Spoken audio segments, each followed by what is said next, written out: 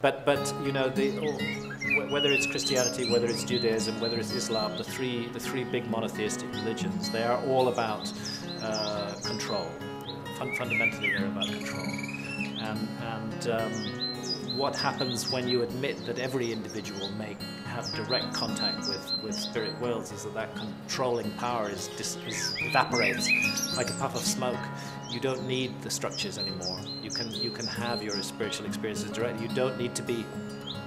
One of the things that always strikes me as very odd about about mainstream religions is whether it's Islam or Christianity or Judaism, is that we receive the information package of that religion from our parents and from our culture. We are told this is how things are, that there's one God, that if you behave in this way, you'll go to heaven. If you behave in this way, you'll go to hell.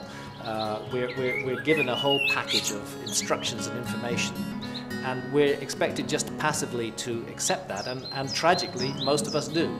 Just accept it as absolute truth, even though we have had no experience whatsoever of that truth. So, you know, to take a current example, the suicide bomber who straps an explosive belt around his or her waist and goes and massacres a few dozen people in a marketplace, that person really truly believes that they are going to go to a spirit world, to paradise, where they will be rewarded for their actions.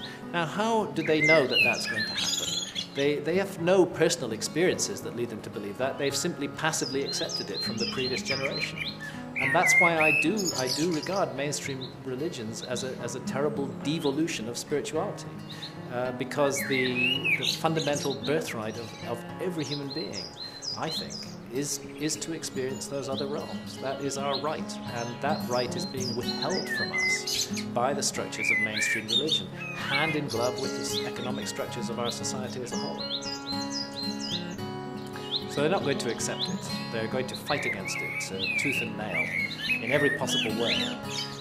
When I go into, as I do from time to time, into a Christian church and just sit there, what you notice again is the absence of direct spiritual experience. That people may be moved by the building, by the music, but they're being taught a body of dogma, which is just being told to them as the truth. They're not being encouraged to explore those spirit realms themselves.